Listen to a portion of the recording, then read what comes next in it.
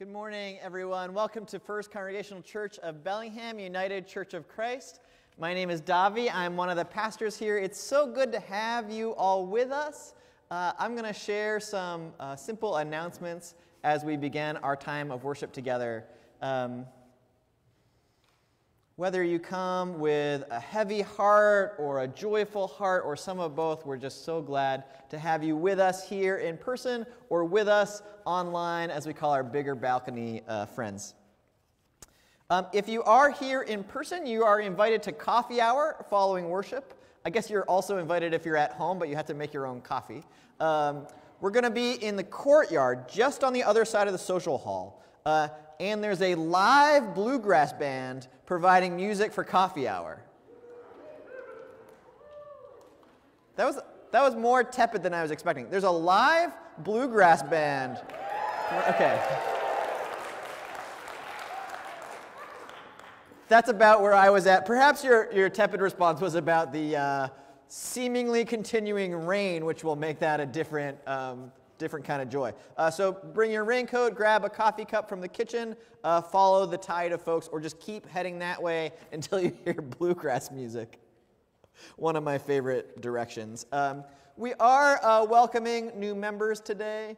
There was an error in the bulletin. There's a couple of folks listed as joining that aren't actually joining. One of those people doesn't actually exist because we got their name wrong, but I just want to apologize to those folks. It's really important at First Congregational that we celebrate folks who are ready to join. I promise we're not trying to peer pressure you to join by putting your name in the bulletin. Mistake on our part.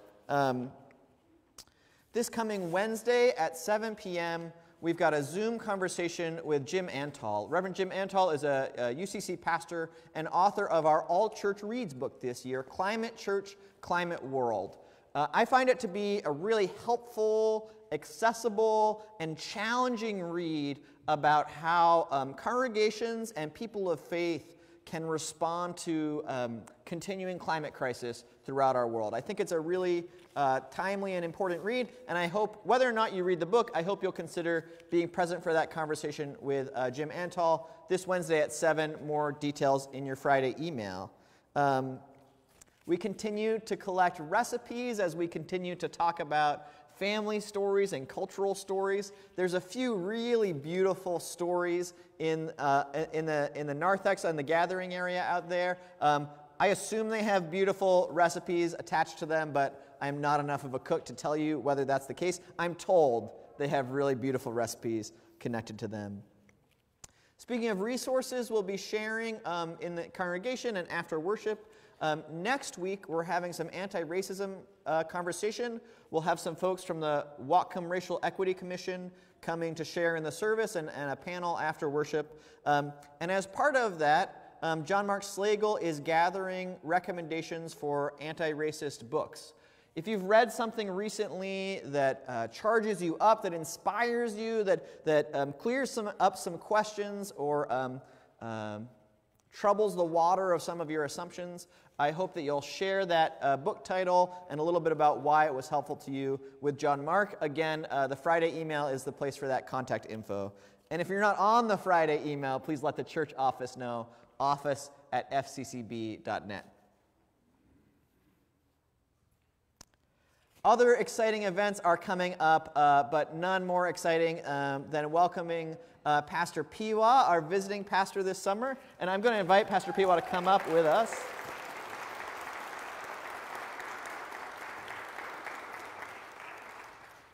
We're going to say, we kind of began to celebrate Pastor Piwa's ministry among us last Sunday, but now they're here in person, so we have a little prayer we'd like to pray as a blessing for them. And I'll invite you to join me all in this. It's in your bulletin. You can find the bulletin online if you're at home, and please pray along wherever you are. God, we pray for Pastor Piwa. May they be blessed as they help to lead us through this season of renewal, of visioning, of change and rest. Give them strength and courage for tender truth-telling, and lead us to support them, to love them, and to journey with them as you call us. Amen. The last and most important announcement that we close with every week is this. No matter who you are, no matter where you are on life's journey, no matter what anger the news has kindled in you, no matter what heartbreak recent events have unlocked in your body, whatever you carry and whatever carries you, you are welcome in this place. You are God's beloved. Thanks be to God.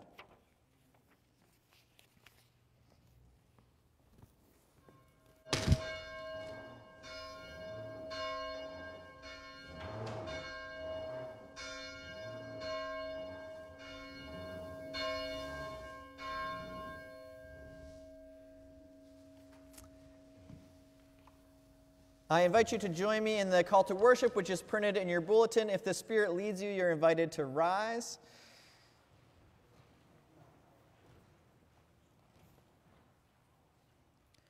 Together we gather to worship with the Spirit as we celebrate their expansive love.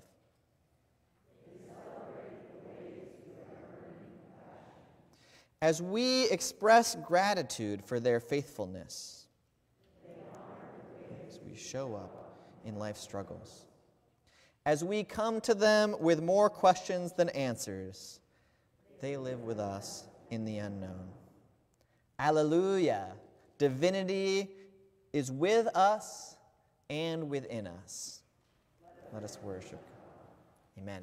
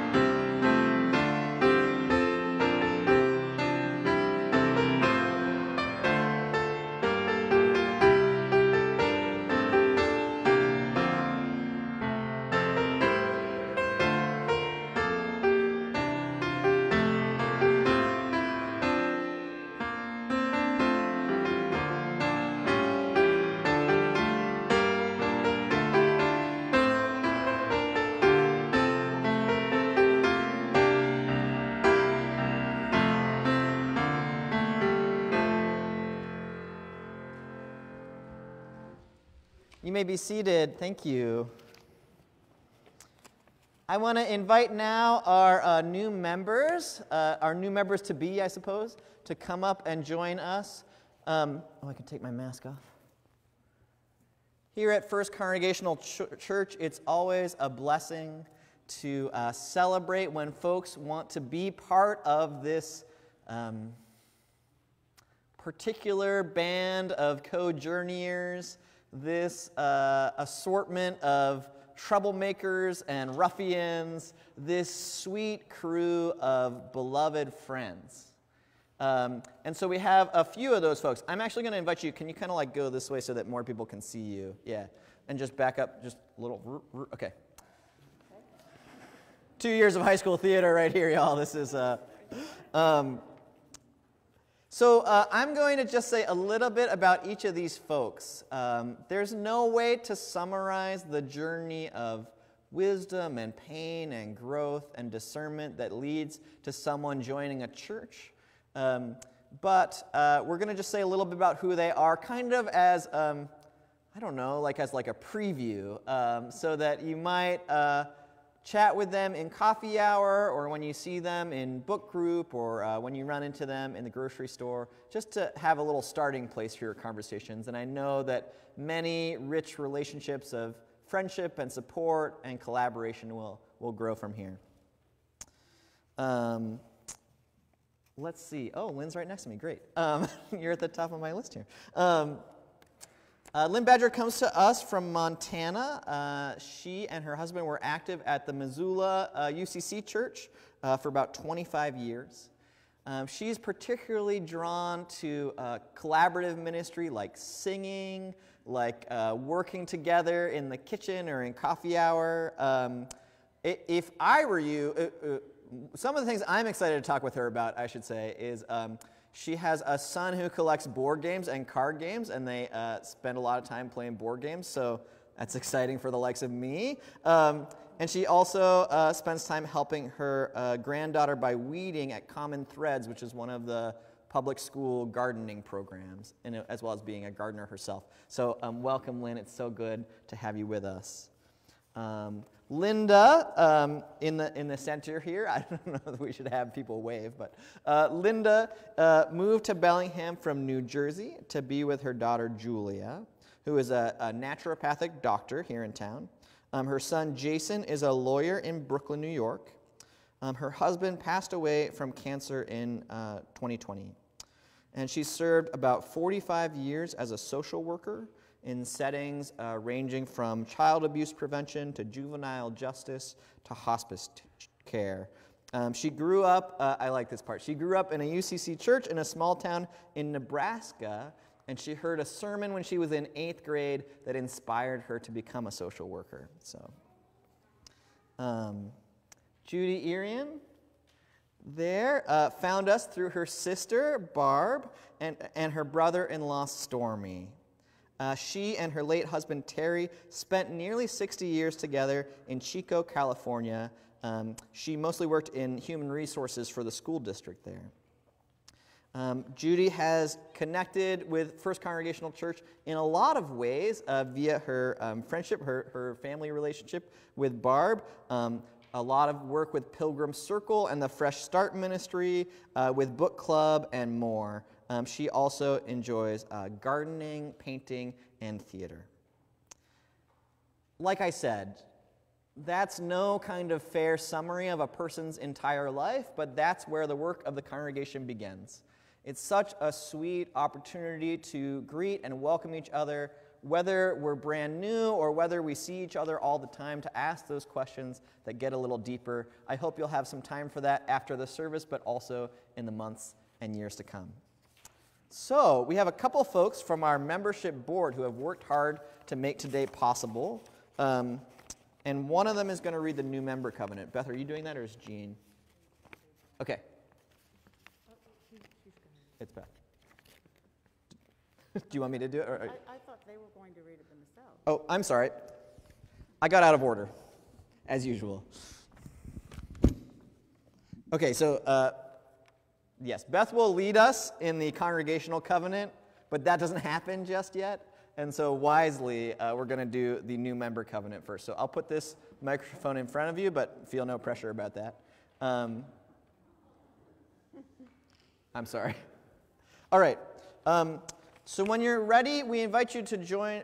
We invite you to read the new member covenant. And those of you who are members, feel free to follow along out loud or silently and just affirm. See how that pulls on you or invites you today. As you're led. We promise to worship God, preach the gospel of Jesus Christ, celebrate the sacraments of baptism and Holy Communion, and encourage the realization of God's will in the lives of people from birth to death, individually and collectively, as seen in the life, teaching, death, and living presence of Jesus Christ. In keeping with Christ's teaching, we are welcoming all, growing in faith, living God's love, justice, compassion. Will the congregation join together in reading the Congregational Covenant? We, the members of First Congregational Church of Bellingham, United Church of Christ, warmly welcome you, not to a congregation of the sinless, but to a living community of faith that seeks to find new ways of being in relationship with God and enacting God's intention for the wholeness of humankind. We give thanks for your life stories, your faith journeys, your diversity of gifts.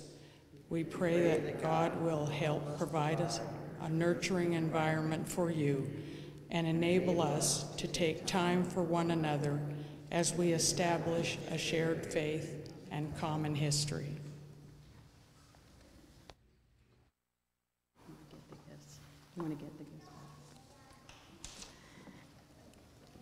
One of the ways that we welcome people is to give them a gift. And so today, the new members will be receiving a gift bag that has bread and salt, which are traditional gifts in many cultures, as a welcome to a new home. The symbolism of these gifts is deeply rooted in both the Jewish and Christian faiths. Bread symbolizes people coming together in community, and salt represents the welcome spice of diversity. We continue this tradition as we welcome you. Additionally, from last fall's workshop about extravagant welcome, they each have a stone that's painted that says, "You are welcome." Thank you. Amen. Thank you. Can we applaud? Would that be? Yeah. Woo. That was at least as excited as the bluegrass band, I think. It's now time to share peace with each other. You can seek out one of our new members and give them a high five or an elbow bump or whatever they like. You can also turn to somebody you've known for years and greet them as if it's their first time with that same joy. Whether you're a member or not, whether it's your first time or your 1,000th time, you are beloved by God. If you like, you can also come up to this microphone here and look right in that camera and say, "Peace be with you," to the folks who are joining us from home or on the road. Peace be with you. Share peace with each other.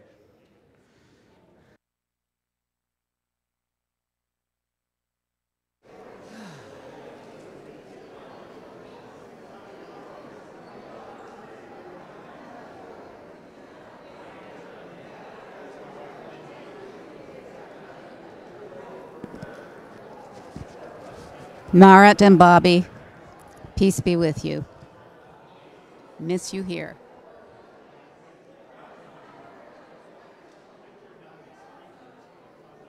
Peace be with you. Good morning. Peace be with you.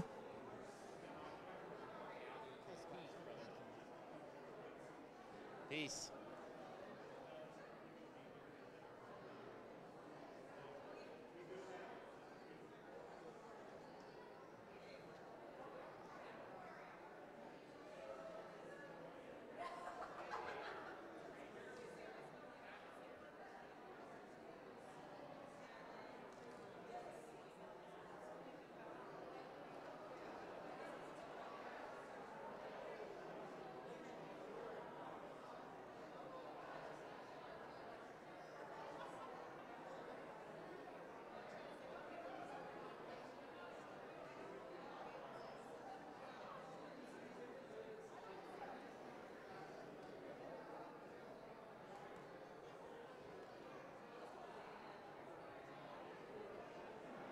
Peace be with you, balcony.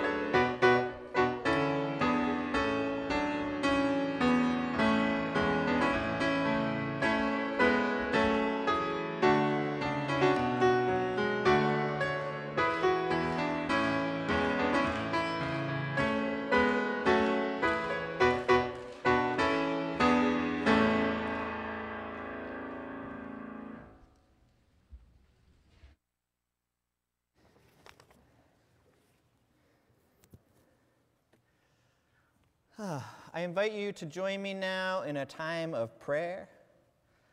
I don't know about you, but for me it's been a busy morning and even a busy service, so I invite you to take a few deep breaths with me, to breathe in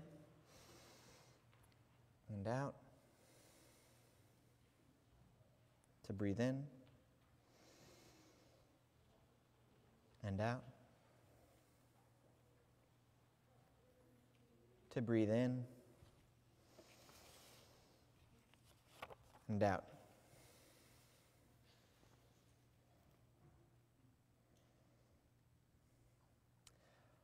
Holy mystery, you who call us together and send us out again. We thank you for your presence among us, your presence that welcomes us, your presence that heals us, your presence that changes us by making us more and more and more who we are. God, we pray today for those who mourn. We pray for Judy W. and her family as they mourn the death of Judy's mom last week. Bring comfort and healing. Bring rest and peace. God, we pray today for the families and friends and communities of those killed in the racist violence in Buffalo. God, bring comfort, bring transformation, bring justice, bring the kind of change that we cannot yet imagine. Lead us as we respond, each as you whisper. God, we pray for all of those who experience violence in their own homes, in the streets, in Ukraine, in other places where state violence unfolds across the world. God of peace, change us. Pray that you will continue to renew us as we hear the call of your creation and transform our lives.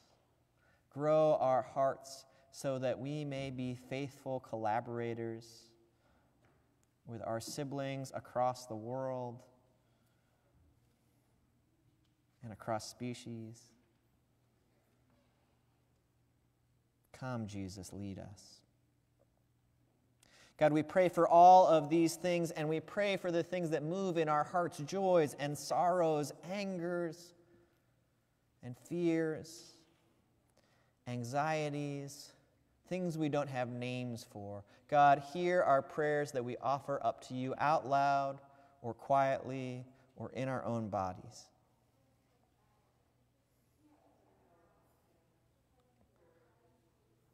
For Joe.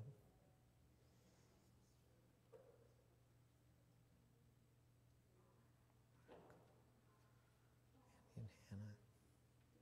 Sarah.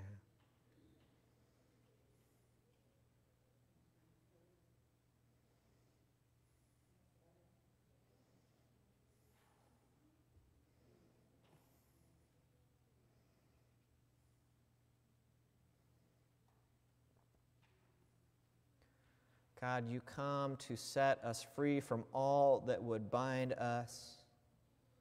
Come once again so that we may join in your sweet dance of liberation. We offer these prayers to you in your many names and in the name of Jesus, who taught us to pray like this. Our parent, who art in heaven, hallowed be thy name. Thy kingdom come, thy will be done, on earth as it is in heaven. Give us this day our daily bread, and forgive us our debts, as we forgive our debtors. And lead us not into temptation, but deliver us from evil. For thine is the kingdom, and the power, and the glory, forever and ever. Amen.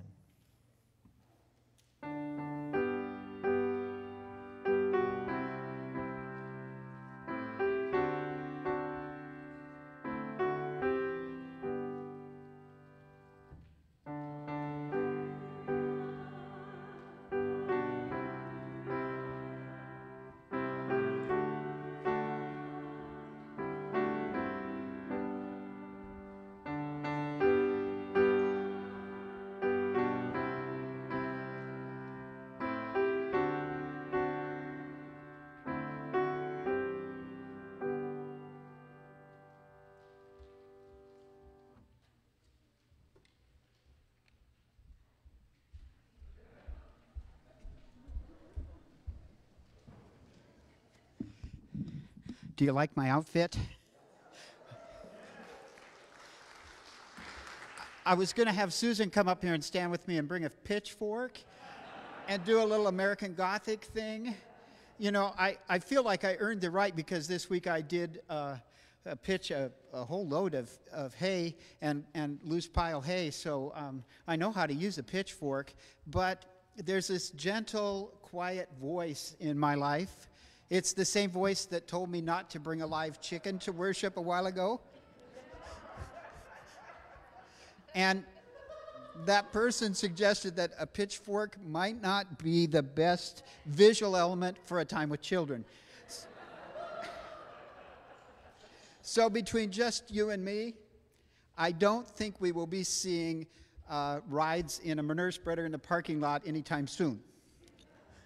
Anyway, I see that most of the children who are in the room have come up closely, and I thank you very much for coming up closely. If there are others who want to come up and see better what this crazy person looks like, you may do so. And for those of you who are in the wider balcony, welcome, welcome, welcome. Gather close, because I want to talk to you a little bit about a story and about some things that are going on in our life together. In a little while, the adults who are going to stay in this room and who are participating in things will be hearing about a story from the book of Acts. And in the story of book of Acts, it's a really kind of complex and convoluted argument about what food is good to eat and what food is not good to eat and who you should eat with and when you should eat with them and a whole bunch of other rules which we're not going to get into today. But I was just thinking about, well, you might later, but I was just thinking about what kinds of foods I like to eat. And you know, there are some things we grow in the garden that I like to eat a lot. Are there things you like to eat? Like strawberries? What do you like to eat, Isa?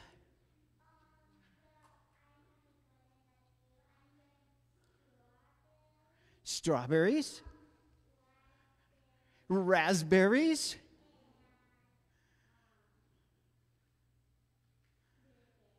Blueberries?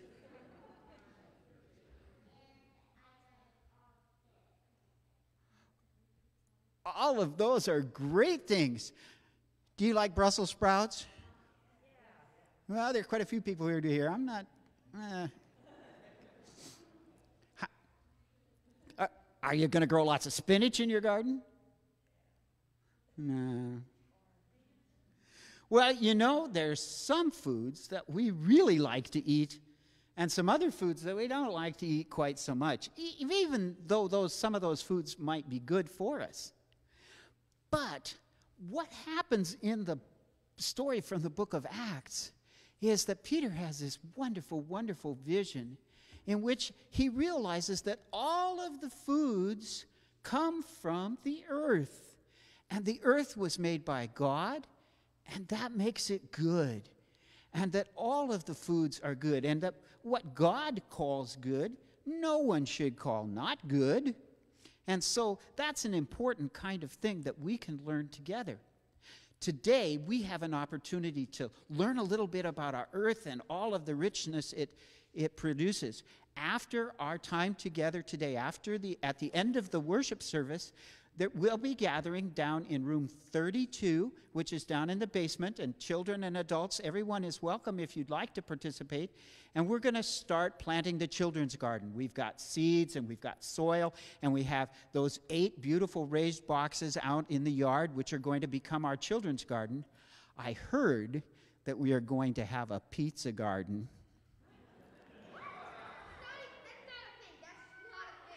I don't think we can plant pizza crusts, but we can grow tomatoes and peppers and oregano and basil. There's a lot of pizza stuff we could grow in one of those.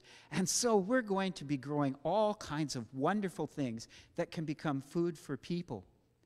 And it reminds us of how much all of the richness that comes to us and all of the good food we have is a gift of God. Let's say a prayer together.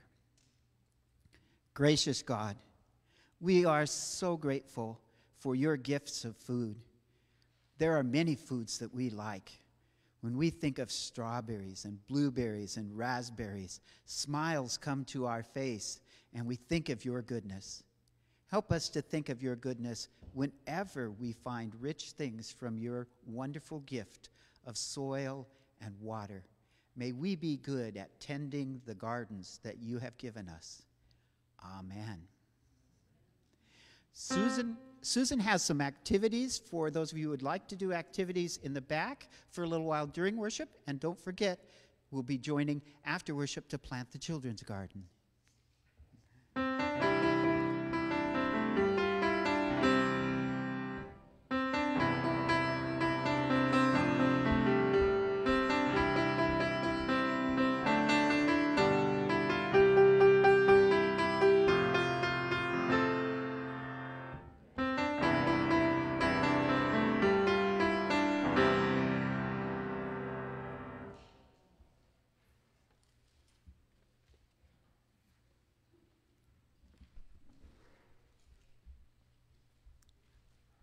Our reading from the scripture comes from Acts chapter 11, verses 1 through 18, and it's from the New Revised Standard Version.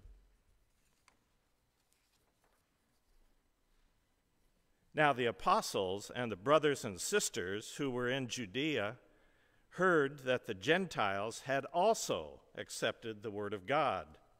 So when Peter went up to Jerusalem, the circumcised believers criticized him, saying, "Why did you go to uncircumcised men and eat with them?"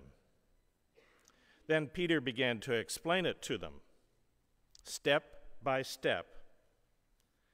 He said, "I was in the city of Joppa praying, and in a trance I saw a vision. There was something like a large sheet coming down from heaven, being lowered at its 4 corners, and it came close to me. So I looked at it, and I saw 4-footed animals and beasts of prey, but also reptiles and birds of the air. I also heard a voice saying to me, 'Get up, Peter, kill and eat.' But I replied, 'By no means, Lord, for nothing profane or unclean has ever entered my mouth.' But a second time the voice answered from heaven, 'What God has made clean, you must not call profane.' This happened 3 times. Then everything was pulled up again to heaven. At that very moment, 3 men sent to me from Caesarea arrived at the house where we were. The Spirit told me to go with them and not to make a distinction between them and us. These 6 brothers also accompanied me, and we entered the man's house. He told us how he had seen the angel standing in his house and saying, 'Send to Joppa and bring Simon, who is called Peter. He will give you a message by which you and your entire household will be saved.' And as I began to speak, the Holy Spirit fell upon them all, just as it had upon us at the beginning. And I remembered the word of the Lord, how he had said, quote, 'John baptized with water, but you will be baptized with the Holy Spirit.' If then God gave them the same gift that he gave when we believed in the Lord Jesus Christ, who was I that I could hinder God?" When they heard this, they were silenced, and they praised God, saying, "Then God has given even to the Gentiles the repentance that leads to life." For the word of God in Scripture, for the word of God among us, for the word of God within us, thanks be to God.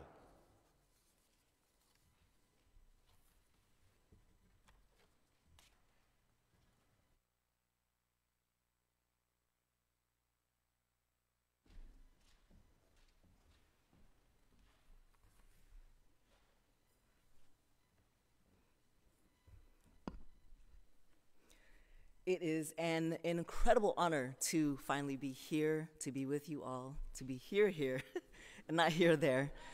Greetings to you all here in the sanctuary, in the balcony, in the bigger balcony, and for those of you who will be engaging the service not on today, welcome. I have been welcomed quite graciously, and I look forward to our next few months together. Thank you all for such a gracious welcome. If you would please let us pray. Holy God, here we are on this sacred day that you have created. I ask that you might put these butterflies in my stomach and allow them to fly in formation so that the words of my mouth and the meditation of our hearts be acceptable to you, our rock and our redeemer. Amen. So travel back with me to 3rd grade, Kalamazoo, Michigan. I was at a brand new school, in a brand new city, in a brand new state. Mrs. Sokola, my new teacher, introduced me to another student who was supposed to be, who was designated as my helper for the day. And I'm pretty sure that this girl did not like me very much. And that was confirmed at recess when she ditched me at the door. So I looked out of the playground and I saw a section where most of the 3rd graders were playing with jump ropes, and so I ventured over there, and with every step, I mustered up the strength that was needed to ask these kids to join in. It was a familiar walk for me because I've had to do this often in my life, but it still wasn't easy. And so when I got up to the first game, I heard the most dreaded phrase that I've ever encountered in my entire childhood. Tick, tock, game locked. That's what I heard, right, when people didn't want to play with me. And that was the law of the playground. And once it was spoken, a person couldn't argue with it. It just meant that they had to go off and find some other place to play. Eventually, I did all right, I think, at least. Some of the kids, went against the laws of the playground, and they would include me in whatever it was that 3rd graders did back then. And I found some people who were willing to eat lunch with me, and even some people who would share their seat on the school bus. And though it wasn't always easy for them or for me, it was through those few who received me and welcomed me that I was able to thrive and be the best 3rd grader I knew how to be. And this reading from Acts that Mark so graciously read for us speaks to this very same thing in some ways. Word had gotten around that Peter was associating with the Gentiles. Perhaps he was even eating with them. Now this, according to the Jewish laws back then, was strictly prohibited and was very distinctly seen as unclean. And so when they'd heard that this group of Gentile outsiders were accepting the word of God, these insider believers came up to Peter and questioned his behavior. They were so caught up in following the law that it hindered their ability to perceive how the Spirit might actually have space enough to move in ways and in places that they didn't expect. Tick, tock, Spirit locked. Now, being the game player and rule follower that I am, I'm not openly endorsing the breaking of laws. right? Following the law is not a problem in and of itself. The challenge for us is to see when and how these long-standing laws stay relevant to changing situations. Now, my concern is to be aware of the laws that do exist, and then to challenge the ones that go against the message of love that is so present throughout the Bible. A still speaking God, as we like to say in the UCC, allows us this opportunity to listen and to stay tuned to what we are called to do and how we are called to do it. This matter of exclusion and keeping the other out didn't only concern those in the ancient world. It has more to it, right, than my own childhood experiences being the new kid at so many different schools. In 2022, this scripture is still very relevant in our context as well. In the week that I've been here in Bellingham, it's been refreshing to experience a city with such an active posture toward protecting and healing the environment. And while I appreciate and applaud the efforts, it is so very troubling that we even need to have such dedicated commitments on every level. Humankind was entrusted with the care of the earth, and we've done all sorts of atrocious things with it that don't always constitute care. On a large, medium, and small scale, we can all witness over this place of destruction that we have done to this amazing resource that God has gifted us. Tick-tock, creation locked. The reality of immigration in this country is not as clear-cut and problematic as our lawmakers would have us believe. There's so many people whose lives get interrupted and their families torn apart because of these ill-written and coded laws to keep specific and targeted folk out. Now, people have had to get creative, right, about finding ways in distant places to keep their love and their lives together. And even for those who have managed to find a pathway to legal immigration, there's still a pile of paperwork, stacks of cash, and many more hoops to jump through just to get an interview. Tick-tock, borders locked. It is an outrage that people in 2022 are still being prevented from fully participating in family life because of their queerness. We, of course, have made major strides to be more inclusive of all people, no matter what their sexuality may be, and we must remain vigilant. In a country with politics that care more for the survival of the system than the very people who elected them to represent the population. Red, blue, or some other color, the consequences of self-serving politics continue to endanger LGBTQ+ folk of every age, dialing back basic level human rights in one form or another. Tick-tock, sexuality locked. Historically and currently, people of color haven't and do not have the same access to resources that have become a birthright of sorts for many of our white siblings. Race relations, of course, have come a long way here in the USA, yes. However, while we still have manifesto-following white folk openly shooting grocery stores in black neighborhoods, or corporations breaking treaties and doing violence to indigenous people and their lands, or people of Asian descent being attacked during a global pandemic that they didn't even cause, there is much yet to do to truly honor all people of every color. Tick-tock, race locked. And we've long known that educating folk is one of the most potent things we can do to empower a people. And that is why it is so very painfully obvious how targeted our educational systems are.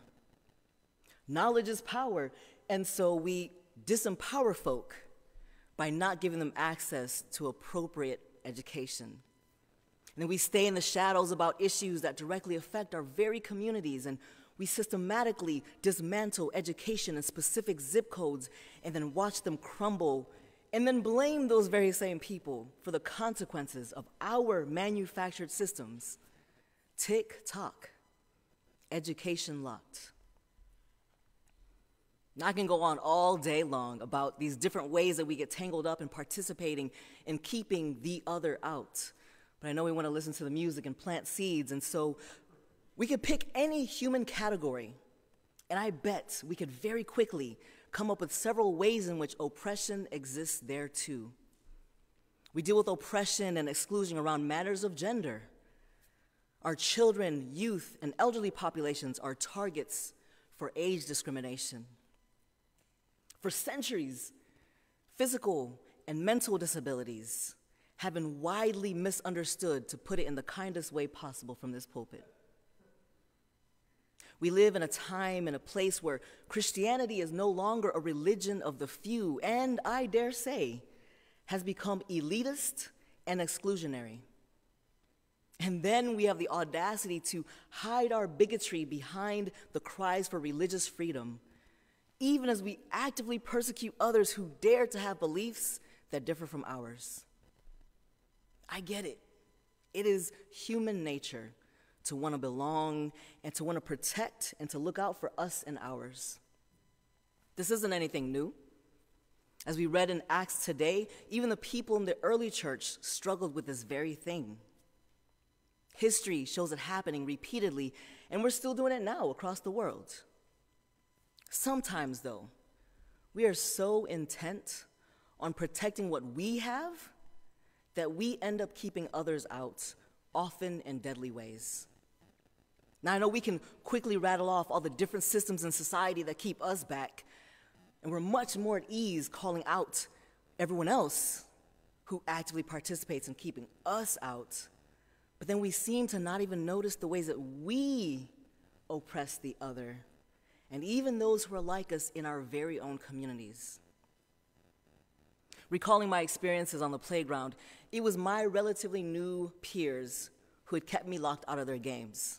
Not the older 4th or 5th graders or the younger K1 through 2, not kids from another rival school. It was other 3rd graders in my school, in my class, who kept me from playing with them. And now that I'm no longer bitter about the situation, I can kind of see, as an adult, why such a thing could have gone on, right? We had a limited amount of time for recess, and there could only be 2 rope twirlers at one time, and maybe 2 people at most jumping at the same time.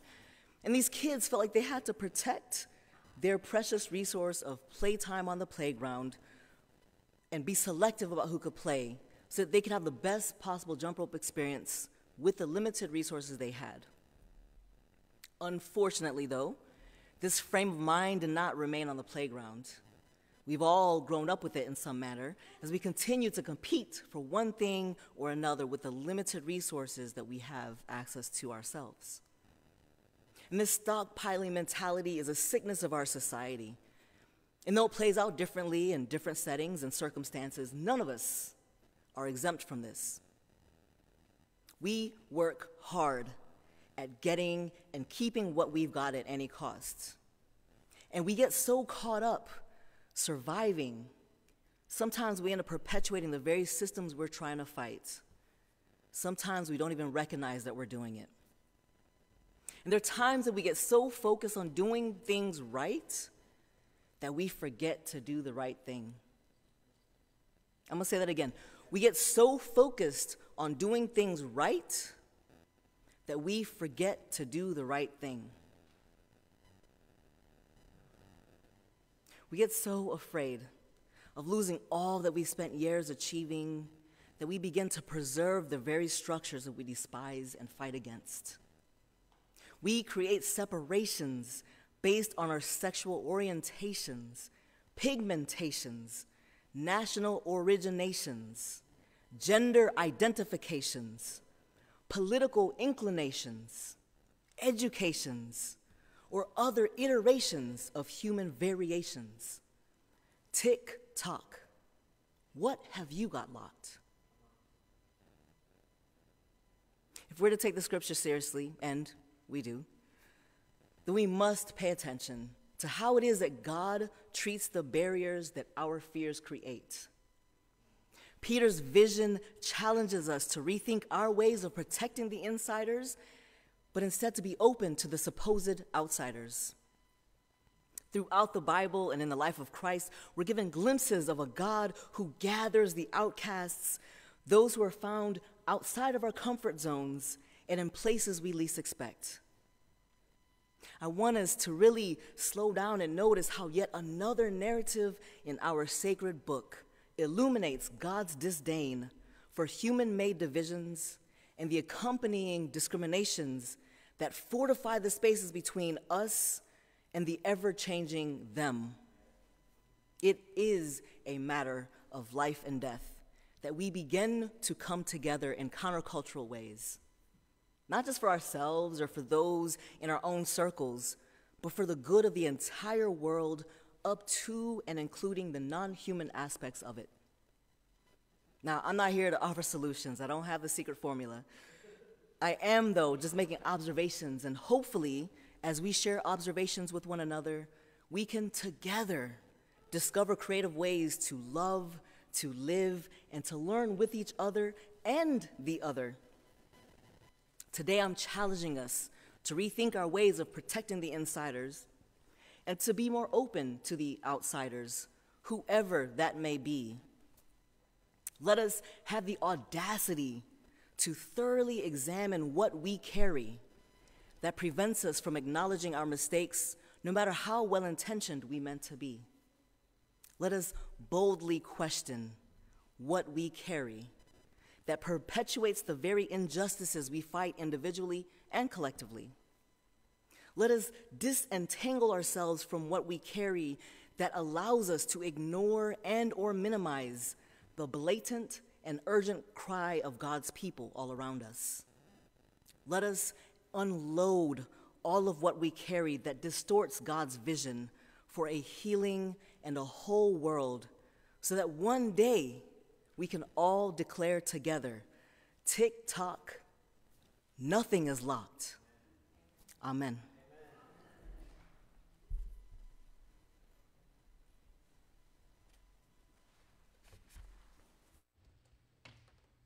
To stand as you're able, and let us sing the next hymn, number 451, or that is printed in the bulletin. Okay, maybe it's not printed. Just kidding.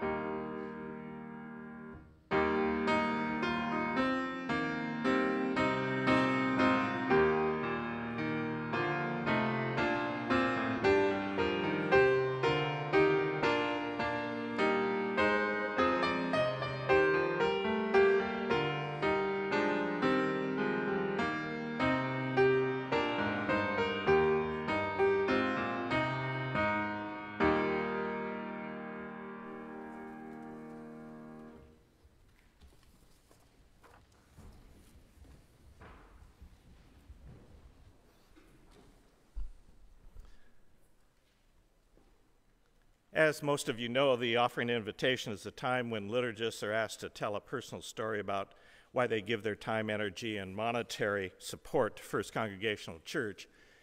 And I had this idea 2.5 years ago before COVID. And I've been waiting to do this when they asked me to be liturgist. So I hope you'll work with me. I'll be asking you to literally stand for social justice. Not yet.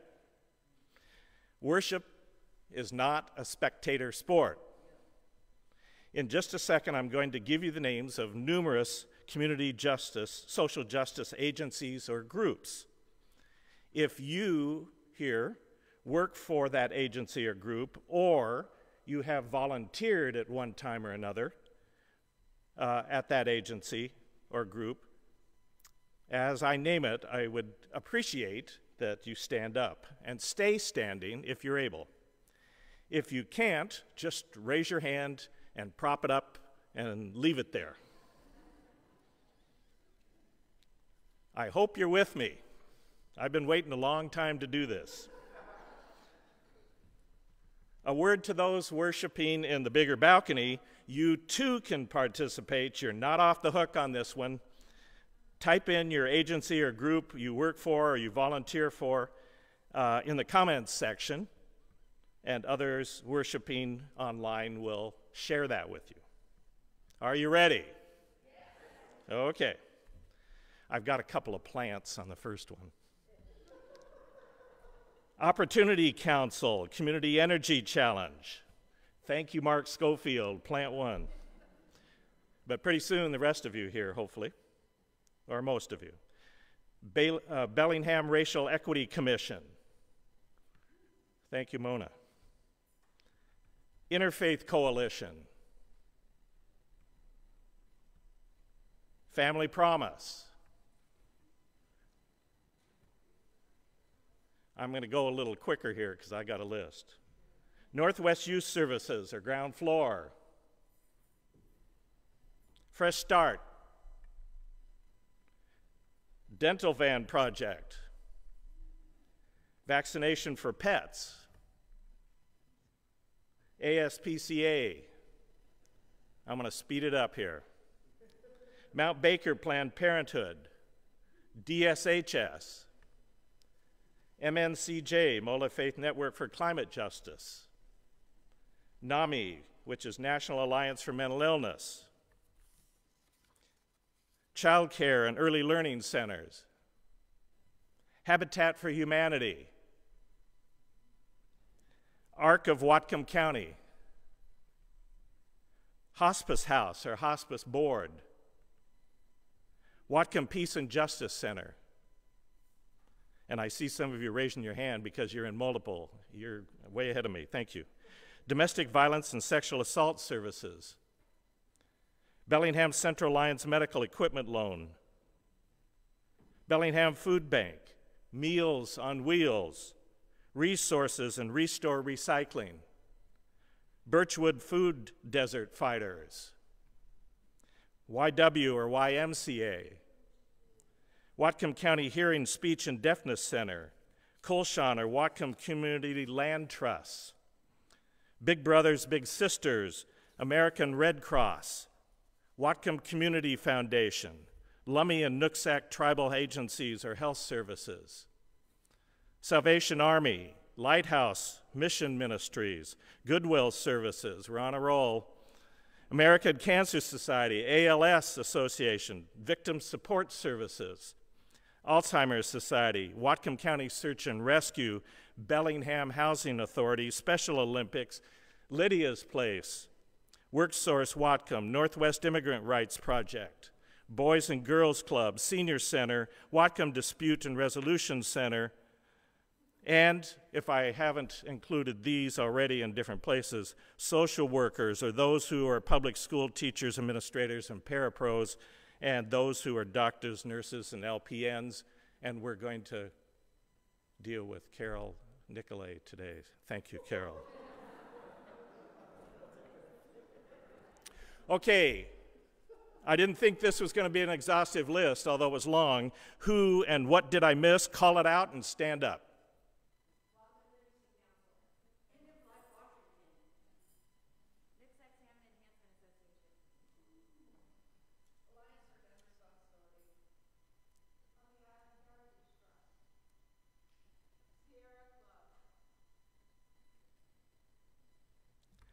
Now stay standing just a second. I'm going to go biblical on you. Oop, I forgot my Bible. Thank you. I'm going biblical on you, and I want you to stay standing just one more second. Matthew 25, 35, and 36. For I was hungry, and you fed me.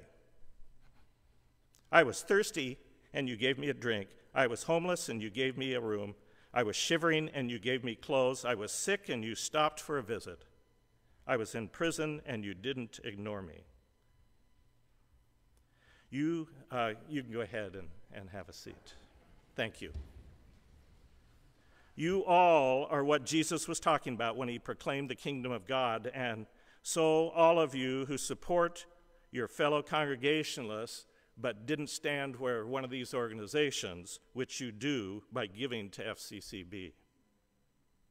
You may be, I already said you could be seated, so I got ahead of my script. FCCB is not just about social justice work we do through this church. Many of you do work outside in the community, which is probably more important. But social justice work you do in the community needs support from the congregation and the church, because it's discouraging and tiring work at times, and it saps your hope and energy. Can I hear an amen about that? You know what I mean. FCCB is here to bring you hope and equip you for the journey and feed our souls. My point, you are who FCCB is outside this beautiful sanctuary in the world, and you are why I'm part of this congregation and faith community. Now, I was hoping Bert would be here because I'd get an amen from Bert. Thank you. Why do I give to FCCB? Because of all of you. Standing for justice in your choice of work, or as volunteers in the community, or supporting those people with your gifts. Will the ushers please come forward?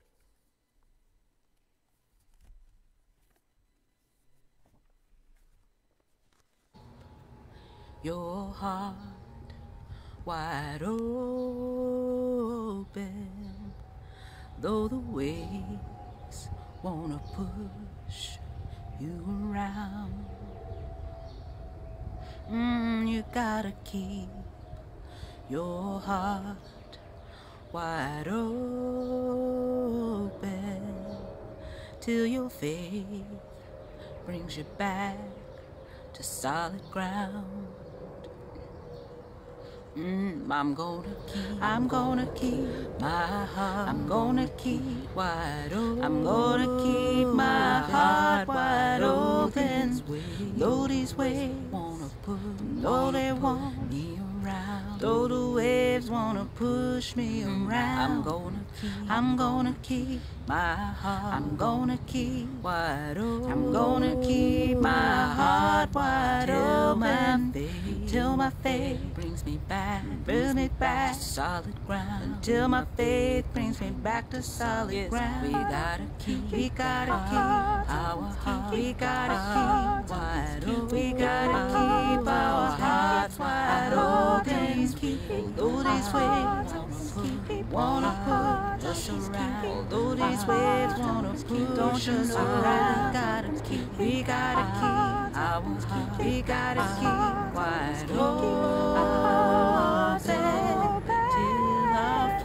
till our faith brings us back to solid ground. Till our faith brings us back to solid ground. Say hi.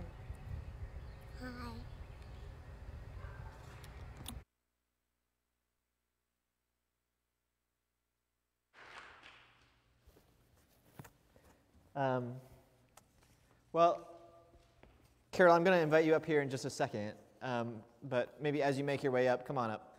I want to invite the rest of you to close your eyes. I'm going to invite you to imagine something. I want to invite you to imagine a time, maybe recently, maybe long ago, when you had some medical challenge that you didn't really understand. Maybe it was a symptom you didn't know about and you needed to call somebody.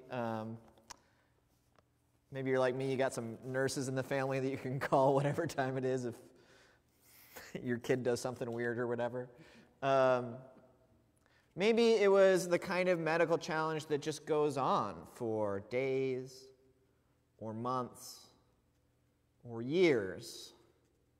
And maybe you called somebody for advice, but also there were those people who came alongside you, who journeyed with you, who were your companions, so that even when you were overwhelmed, even when you were confused, even when you were grieving, you weren't alone. I invite you to just think of some of those people, name some of those names in your heart, and when you're ready, open your eyes. For so many people, friends and members of First Congregational Church of Bellingham, for the last decade or so, that person who has, I'm sure, taken calls at all hours with all manner of questions, who has accompanied people to confusing doctor's visits, and especially done that long-term companioning of care so that folks would not be alone in the labyrinth of healing or dying or just whatever medical process you were in. For so many folks, that person has been Carol. Carol is now moving on and also literally moving. And so we thought it would be appropriate to say a little prayer for her to officially release her from her covenant with us as our health minister, but also just to share in the gratitude for the sweet work that she has done among us, for the really difficult work she has done among us. And the word that comes to mind is sacred, for the sacred work she's done among us. So, Carol, you're going to have a little part where you say a thing in a second, so I'm going to bring this microphone over to you. But the first part is for us. So if you have your bulletin handy, whether you're here or at home, please join me. In November of 2013, I'm sure it feels like only yesterday, Carol. It adds up. In November of 2013, First Congregational called Carol Nicolet to be our health minister. She has served faithfully in this role for nearly a decade, caring for our sick, companioning our wounded, and honoring our dying. Now Carol and Neil are called to another place, and Carol is called out of her role as health minister. We gather now to celebrate her vital ministry among us and to release her from her call here. Do you, the members and friends of First Congregational Church of Bellingham, release Carol from her duties of health minister? We do, with the help of God. Do you offer your encouragement for her ministry as it unfolds in new ways and in new places? We do. And do you, Carol, release this local church from turning to you and depending on you? I do, with the help of God. I'm going to stand closer to you because this is just like such a tender and sweet thing.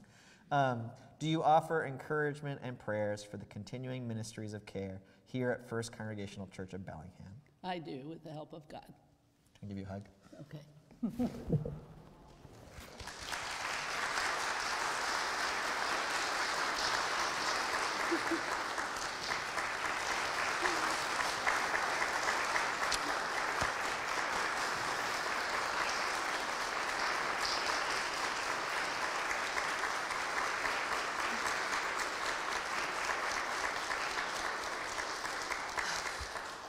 Well, first of all, it's been an honor to serve as your health minister. I did not do this work alone. I want to recognize that we have had and continue to have faith community nurses who have worked with us: Brenda Nicholson, Maridel Johnson, Jean Brotherton, and currently Ilana Steele. have continued this work.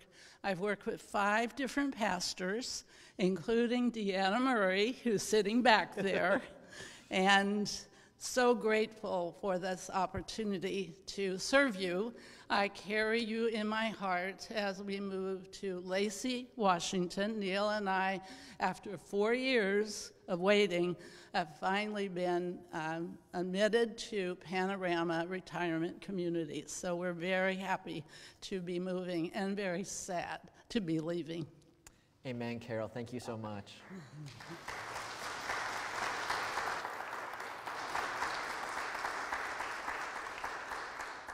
And we know that you will keep in touch, and I hope you both will know that your ministry here will forever shape who we are as a congregation, and we'll get to keep living in the blessing of that gift. Hear now a sending prayer.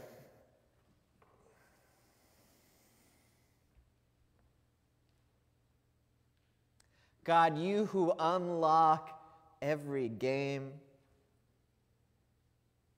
you who are wiser, more persistent, and more faithful than all the forces of oppression that gather around us, send us now so that we may be witnesses to what you are unlocking in our world, in our community, in our own hearts. In Jesus' name, amen.